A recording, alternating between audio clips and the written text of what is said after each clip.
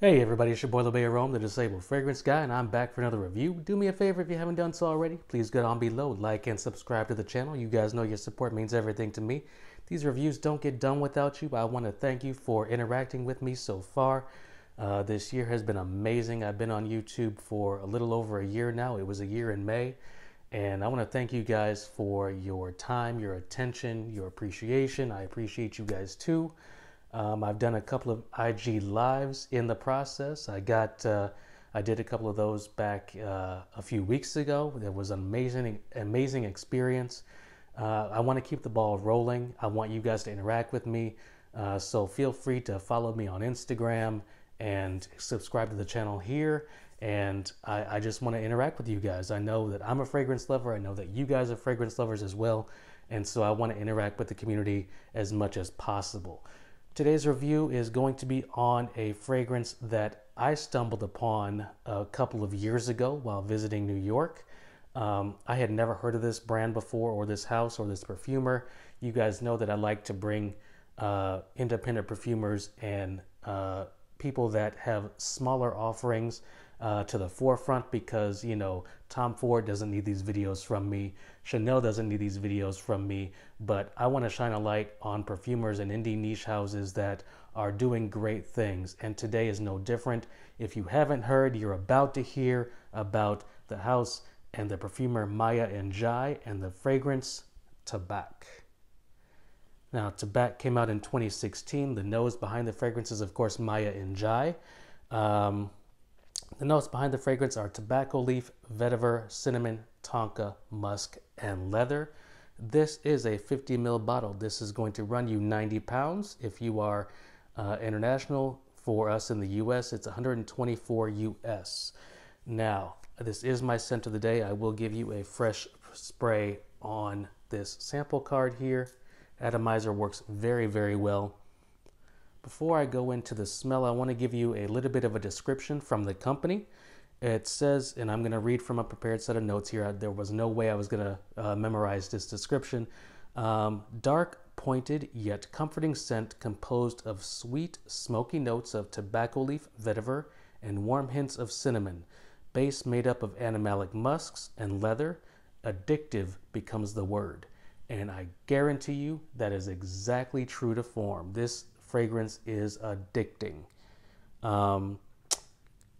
Off the jump, you're going to get the tobacco leaf, the vetiver, and the cinnamon all meeting you on the first spray. There is no delineation between any of those notes. I can point each of them out specifically. I can definitely smell the tobacco leaf. I can smell the vetiver. I can smell the cinnamon, each individually, but they marry so well together as one as well. That is a beautiful thing. I got this in New York, and there's a story that comes with this, and I'll tell you about later. But this smells like one of those older gentlemanly clubs in the 1980s. Now, I'm not talking about dancers on poles or anything like that, but one of the gentleman clubs. You know, the high society clubs, the ones with the older gentlemen in nice suits, fedoras, smoking cigars, having drinks, just regaling themselves over, you know, business dealings and backroom deals and things like that. This is exactly what that reminds me of. Yeah, these gentlemen are, you know, dressed to impress, dressed to the nines. They're regaling themselves about the good old days, maybe in the old country or something like that. There's something very genuine and heartfelt about this fragrance. You can definitely feel that Maya put her heart and soul into this fragrance, and I absolutely appreciate that 100%. It's a bit animalic in the dry down. I've had this fragrance for a number of months now, actually a couple of years now. There's something animalic in the dry down, but it never reaches, you know, unwearable territory. It never grows fecal, never has any, you know, pungent smell to it. It's just the right amount of animalic nature to the fragrance. So yes, this is definitely wearable.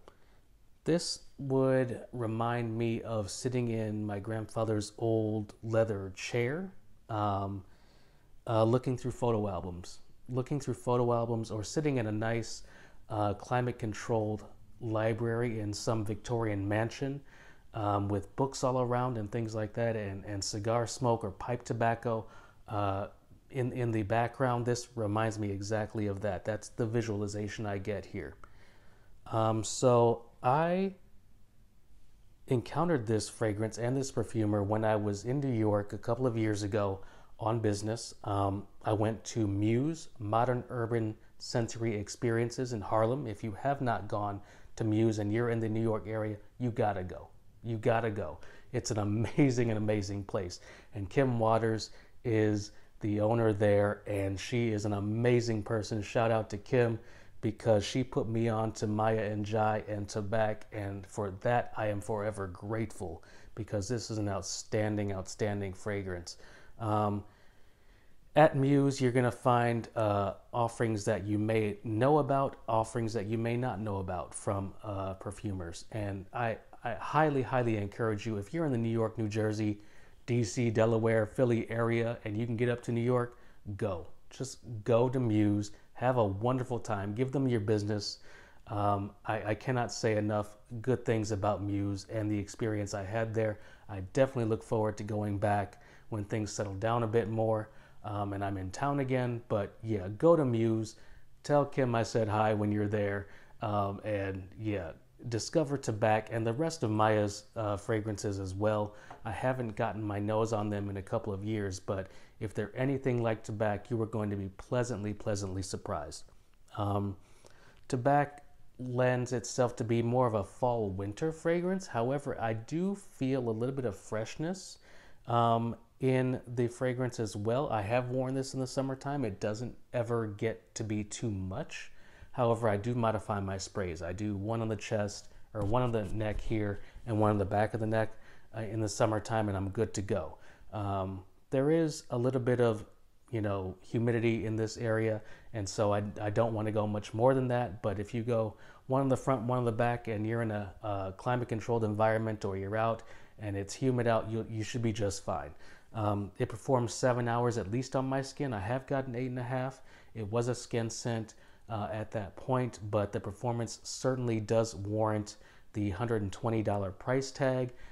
It's not that expensive. You guys, we've all paid much more for fragrances, so $120 for this type of quality juice in this bottle is amazing. The presentation is quite simple. You just have this thick glass here with a sticker on the front, and the plastic cap fits nicely into place. You can pick it up from there. It's not too heavy.